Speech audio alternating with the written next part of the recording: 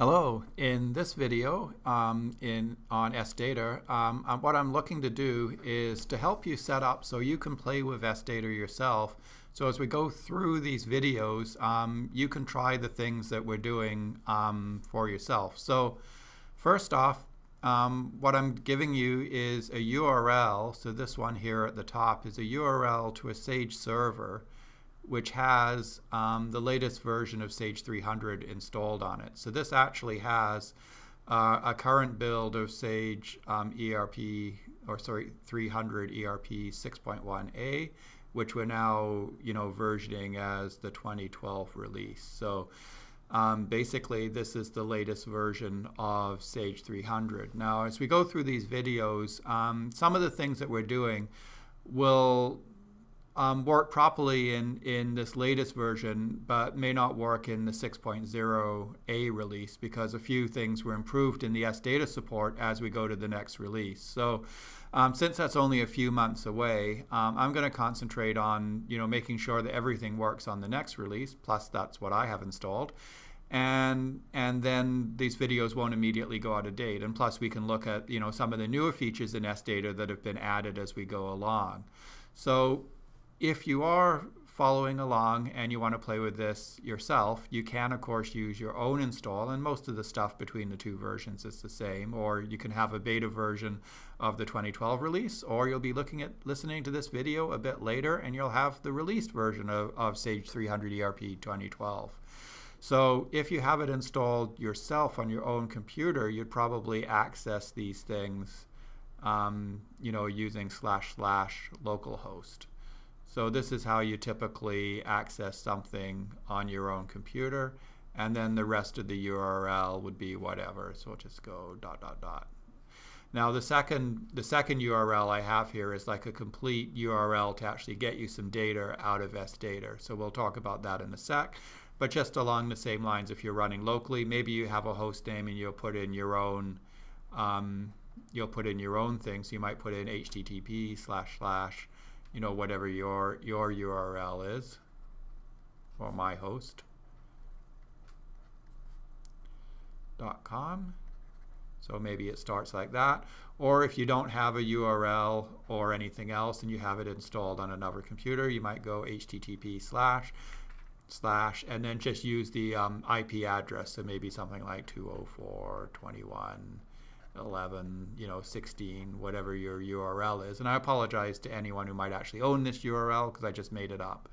So, and then you'd have the rest of the URL after that. So these are ways that you might be specifying the SData URL on your own local installation.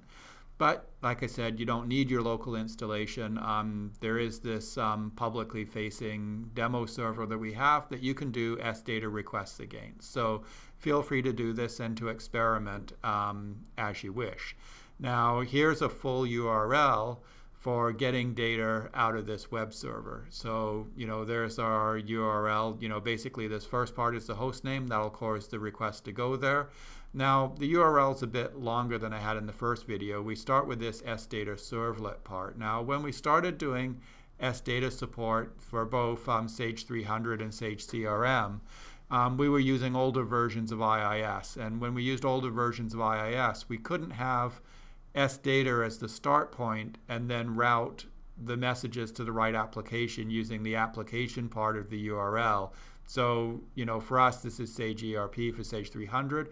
For Sage CRM, this is Sage CRM. But that routing didn't work because the older versions of IIS, you could only route, based on the first segment of the URL. So Sage CRM used SData first, and then when we went to install on the same computer, we ran into problems. So we added this SData servlet part. So this routes it to the Sage 300, SData processor. Now, in the new versions of IIS, this isn't a problem. So probably down the road for Sage 300, we'll look to optionally get rid of this segment to shorten it a little bit. So you won't need the SData servlet part anymore. But for now, you do need it to get things to go to the Sage 300 SData processor. So basically, this SData servlet just guarantees it goes to the right application. Then it's SData Sage ERP, which in a way isn't really being used too much. ACPAC is the contract, and we'll talk about contracts in a future video. SAM Inc. is the company name. If you use Sage 300 at all, you know that the sample data that comes with it is either SAM Limited or SAM Inc. So those are the two. AR Customer Finder then is an SData resource that we have to get the list of customers. So what's a way that we can actually play with this URL? And the way that we can play with it in these videos is I'm going to use the Chrome browser. So this is from Google.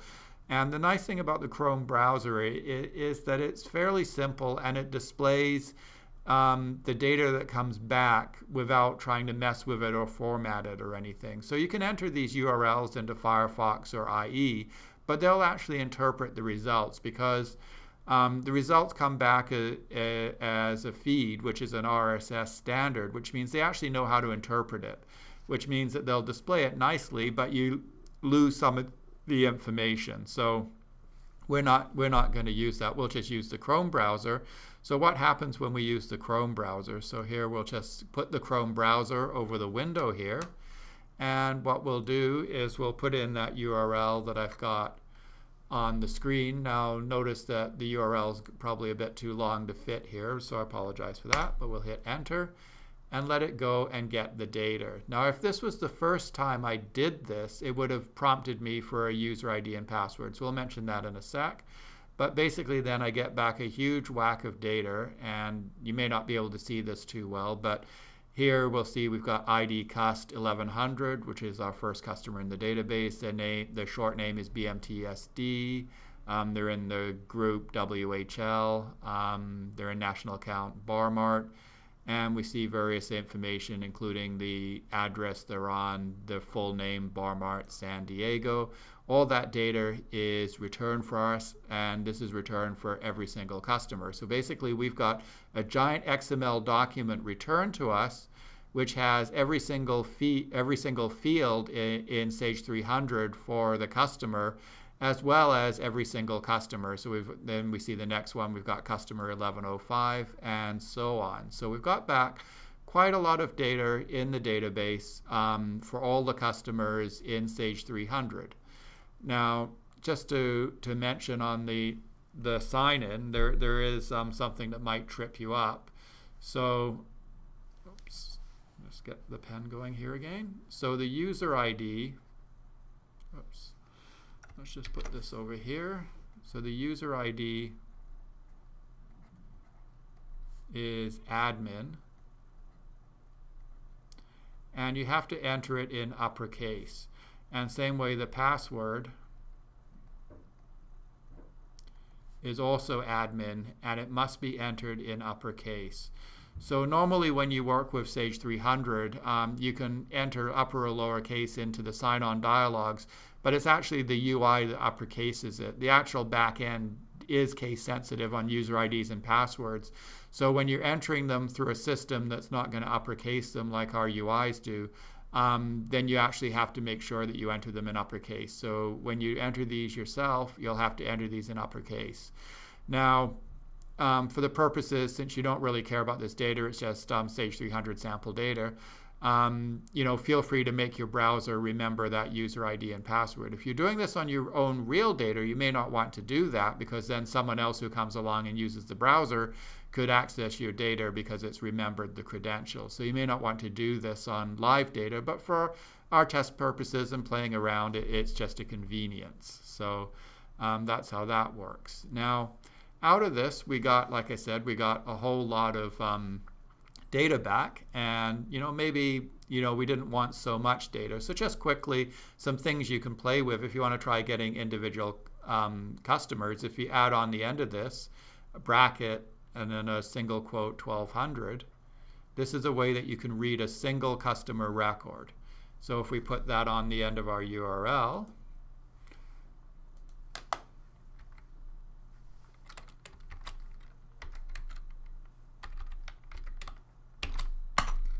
then we'll get back just the data for customer 1200. And we'll see it's in there. And again, we've gotten all the fields. So we see here it's 1200, and their name is in here somewhere that it's Mr. Ronald Black. So good old Ronald Black from Sage 300 sample data. Now, if we didn't want to quite get so much data, we still got every single field for Ronald Black. If we wanted to actually restrict the field, the way we start doing things with URLs to give more restrictive information is you start going question mark, which means we're going to enter more parameters. And the parameter we're going to enter this time is select, which is how we specify fields.